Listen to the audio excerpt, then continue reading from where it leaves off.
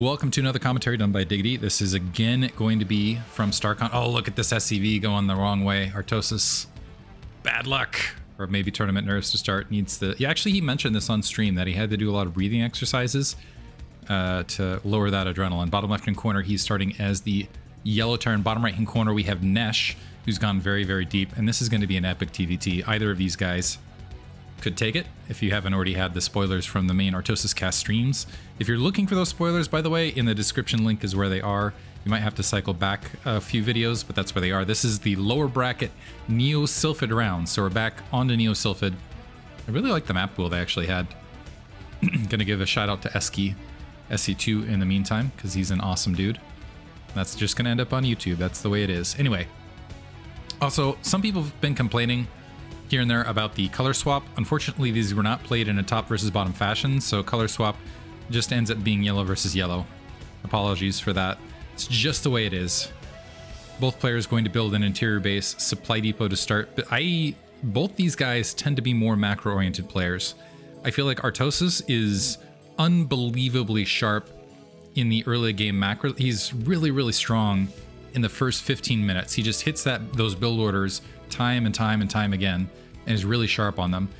If Nesh can take it to a much longer game, which might be challenging on Neo Sylphid, if he can move it to like the 5 base, like later stages, he might actually be able to get the better of Artosis, because there are moments in mid-game of Artosis's play where he can end up overly focused on troop movement and attacking his opponent, and doesn't find those opportunities to sneak back and macro up and get to the higher supply counts. Nesh is very, very good at doing that in late stages. So my prediction is, and unfortunately for Nesh, Neo Sylphid tends to be a little bit more of a rapid play map.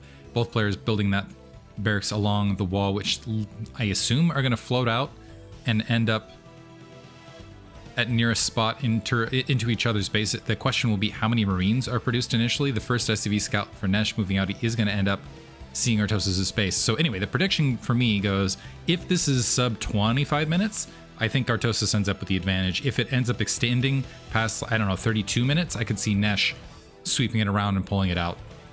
We'll have to see, though. First Marine being constructed, we have a second supply depot along that corner. I am wondering if this is going to be... So we've got gas, but no factory as of just yet. Okay, they're the factory being dropped. Nesh not confirming the factory, yeah, sneaking back in to make sure he's going to get eyes on it, getting some damage done. Now confirming that factory, loses the SCV for it, though. In the meantime, Nesh has a single Marine. He is building a second Marine as well. He does have his factory underway. Early game TVT is just, there's so many build orders.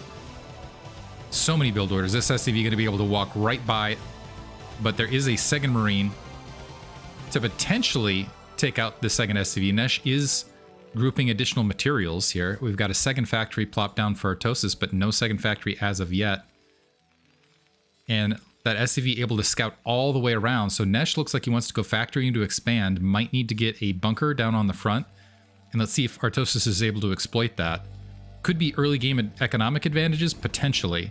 But 3 factory vulture has been very, very punishing towards this style of play as of late. And this, I forgot to mention that Nesh has been out of the meta for about a year. And honestly, TVT might have been the matchup that shifted the most in that period of time, so might end up a little bit behind. Is able to pick off that SCV to start. He's got that first vulture for Artosis making its way forward. The earlier damage on the Marine might prevent Artosis from getting too aggressive, as long as he recognizes it's even numbers, and we see Artosis off the 2 factories, pumping a lot of vultures to start. Machine shop has dropped for Nesh. We have no bunker as of yet, but we do have 3 Marines on the front. This barracks going to float for Artosis and see the troop complement and that bunker in construction. And Nesh actually keeping the barracks nearby and letting it be a little bit more defensive. That's going to drop information later on, but it will allow him to see those forward troop counts as they arrive. Vulture picking off 1 Marine before it's able to get into the bunker. Second Marine down and 3rd Marine. So the bunker complete, but no Marines able to defend. And that is going to assist Artosis down the line for maybe doing some run-bys. He's now moving up. There's only a single vulture to help defend. And keep in mind that machine shop was dropped, so there's not a lot of additional defense. So picking off everything on the front, SCVs are going to have to defend themselves for a while. This is a big opportunity for Artosis to run through and get some SCV kills. The SCV scattering back, however, and Artosis focusing on the bunker rather than the SCVs right this second. Marines dying as they're making their way out, but SCVs plus siege tanks means that this should get cleaned up. Pulling back, but wow, Nesh took heavy losses as a result of this. Artosis doing massive amount of damage, retreating the 2 Marines. He is going to be able to get that done for free. That second command center is up much earlier, so that is going to be double SCV production from Nesh, which should allow him to catch up, potentially. But Artosis doing the damage he needed to do, up 4 SCVs. I'm curious, actually, we're going to count this. How many SCVs can get constructed in a superior fashion, in a more rapid fashion, I should say, as far as a follow-up. Looks like we do have a Wraith making its way out, to, I think, primarily to scout, maybe not to do economic damage here. We do have some Goliaths, although they're somewhat out of position. We have 3 Goliaths on the front, no Goliaths in the main as of yet, so the Wraith going to try to poke away at a supply depot, maybe force a supply cap right there on Artosis, and actually that is going to successfully get a supply cap. Artosis drawing all of his forces back. So nice delay here. A Goliath looking to hang out on the exit path of this race, so maybe engage it, and if Nesh tries to retreat it all the way, can make plays from there. Natural expansion still a ways from completing, and Nesh off the double base production and the 3 SCV kills from this Wraith, able to get the worker count lead. And now drawing back, and he's, yeah, that's clever on Artosis' part. He's drawing this Goliath to the south, but Nesh very carefully taking the most southerly route. Barracks has taken heavy damage. It's going to go ahead and float its way back out, and 2 additional an additional factory and an additional Wraith being constructed on the front. Single siege tank out for Nesh. As soon as you have a single siege tank out for Artosis, the siege tank count as far as the follow-up in the mid game can be a really big factor as far as who can get forward aggressive, what do I want to call it, map control. The initial siege lines, Artosis right now with a larger army and a few Marines to go ahead and provide some additional scouting, but I'm not sure if Artosis, I think he might have siege tech out. Dropping double ComSat to get eyes on what Nesh is up to. And the barracks going to float off for Nesh here. I'm wondering if a second machine shop's going to get dropped as well. We have vulture speed, but not a lot of vultures. The Wraith going all the way around for Nesh, maybe to skirt the Goliaths once again, maybe get some additional damage, and he's also upgrading Cloak. That's very costly. And we'll cut into the early siege tank count, and with this open gap right here, playing a bit of a risk that Artosis wasn't going to go up to 3 factory and play a little bit more vulture heavy. He is attacking on a 3rd factory right now. He's got the double machine shop, which is allowing him to have a larger siege tank count now in the mid game. I like the forward spotting as well for Artosis right this second. So Nesh with a slight worker lead. Artosis might have to absorb a dropship, and Nesh playing very aggressive. This is very on point for Nesh to play it where it's, okay, he's got, what, 2 siege tanks in his main, is just now adding that 3rd factory. Has a handful of Wraith, is going to find some Marines and do some damage there. Nesh going to go, yeah, expanding, leaving very light defenses at his main, and just getting aggressive and allowing his aggression to try to be the difference here. 2 Goliaths in the main with the siege tank for Artosis though, so I'm not sure how much damage this is going to get done. It's going to take some nice micro. 1 vulture landing, 2nd vulture, all the vultures get out as well as the dropship. They are able to stop that SCV right there, so 2 SCV kills, but pretty quickly cleaned up otherwise by Artosis. Smelled it coming as far as the follow-up to the Wraith, maybe because of the Nyokin games. You guys did not catch that on the main screen. Siege tanks moving out with the Goliath. Cloak is finished, but will Nesh cloak in time? Does cloak in time. Now gets the barracks. ComSat. Oh, Wraith are able to sneak out right there. But this is a pretty sizable attack force from Artosis out on the forward front. So Nesh going to have to rely on high ground, and honestly, Artosis playing a little bit more defensive to make sure that this 3rd base gets up. This is a very rapid 3rd base. In the meantime, we got 5 vultures there and not a lot of siege tanks to defend the natural expansion or the main. So this is going to be very, very threatening. Sizable army. Comsat sees the 3 siege tanks there. Does he recognize that there's a pocket opportunity to dive at the natural? Looks like so. The Wraith spotting it and nothing defending. And now Nesh going to take a heavy amount of damage. And if he evacuates that interior 3 o'clock, there's also the siege tanks and Goliaths waiting to go ahead and punish that. So the siege tanks remain. They're remaining unsieged. Artosis is going to move in.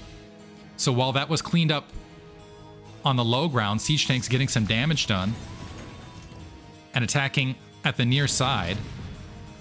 Fortunately, Artosis didn't bring that army all the way up for Nesh, but he's still going to have to lift this up. He's behind on resources, or sorry, behind on workers overall now, trying to sneak a 12 o'clock base on top of it. Nesh playing very, very risky here. Economically aggressive and very risky. And that 4th, if he can get this 4th up and running, he once again might be able to get that worker lead. But right now, Artosis, a siege tank on the low ground, has Nesh encapsulated on 3 bases. So Nesh is going to need to, first of all, evict these siege tanks at the 3 o'clock, losing the forward Wraith for spotting. To do so, yeah, I don't think he has any comsat behind this either. Might want to move that dropship forward. Superior siege tanks for Artosis attacking his command center. Nesh trying to sneak something in between, but Artosis right there to engage the attempt to skirt by. Siege tank still holding at the 3 o'clock, but massive damage. And Artosis continuing to press in and box Nesh into that natural expansion. The siege tank's moving to low ground to make sure that there isn't a stranglehold, but man, 3 siege tanks to the south, 3 to the north still, and Nesh really down a lot of army and at strong risk of eating a massive damage. Another factory being built at the 12 o'clock location. I'm not sure if that's going to get scouted or not. Nesh now needs to compile a sizable army. He's got 2 machine shops, a factory, and a starport to do it. In the meantime, Artosis tacking on 2 additional factories. He's already got another factory on top of this, so I think he just wants to crawl in and end the game through superior forces here. He's going to go ahead and he's already grabbed that 3rd at the 9 o'clock location. Nesh is not mining at the inside 3. He's not mining at the 12, so this is an equalized economy. Nesh needs to land something and get those workers out there to really make this happen, but he's got these 3 siege tanks to the north, denying a lot of territory there. I don't know if the dropship is nearby. The dropship moving out, so rather than dropping on the siege tanks to the north, Nesh taking a big risk and looking to go for a drop back in Artosis' main and hope that he's just moving all of those troops out of position. Unfortunately, there is a single Goliath waiting there, and and a siege tank waiting as well, so that's completely repelled. I think the mines to the south might have scouted that overall. Some Wraith cleaning up the siege tanks to the north finally. However, all this time, Nesh hasn't been mining.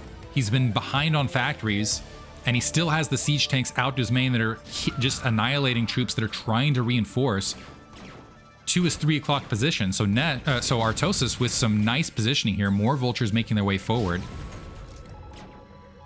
And despite having more bases, effectively Artosis has got superior mining because he's got better saturation at that 9 o'clock. This interior 3 still denied, and Artosis still crawling forward. Nesh still has no defenses at his natural, and Artosis is going to punish him for it. So nice comsat revealing that. More siege tanks trying to make their way, but they're going to be moving into an inferior siege position, and these vultures might be able to sneak right underneath the siege lines. Some vultures making their way up.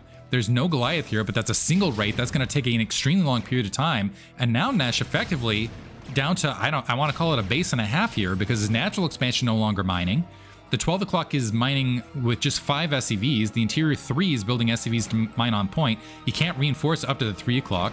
Wraith are being utilized to try to clear out those siege tanks, but a Goliath or 2 on the forward position should clear that out. So now 2 Goliaths here. The Wraith don't have enough energy to really make this as punishing as they want it to be. They're going to try to dodge in and out as best they can, but Nesh falling further and further behind, and now Artosis grabbing yet another base, being clinical about the early game pressure. 20 supply lead now for Artosis. 12 o'clock base has been scouted. A vulture clearing out damage here. A siege tank building. It's going to be, honestly, this entire SCV line should be gone. That's completely exposed, and Artosis can really just send a single siege tank up here. It looks like he's just going to send barrage of vultures, and that should clean it up. Nice defense by the SCV, though. Like seeing the battle SCV get the kill there. But this is still a denied natural expansion. A very thin and pseudo-denied interior 3 because SCVs can't get past the siege lines to make it there. And now that 12 o'clock getting shut down, so Nesh looks like he's just going to end up getting overwhelmed. Reinforcing with the dropship to try to save this 12 o'clock, but Goliath's moving up. They're going to catch the 2 siege tanks in the dropship. Never mind, they drop, but a mine takes out what remains. So now the 12 o'clock gone, and with that, Nesh going to GG. Just wasn't going to be able to economically keep up with Artosis. So Artosis continues in the lower bracket. Nesh is eliminated, but had a great run, honestly, all things considered. I really want Nesh. You guys see Nesh around? Pester him to get in DSL, because performed extremely well, in my opinion, considering everything. Hope you guys enjoyed it. Thanks for listening.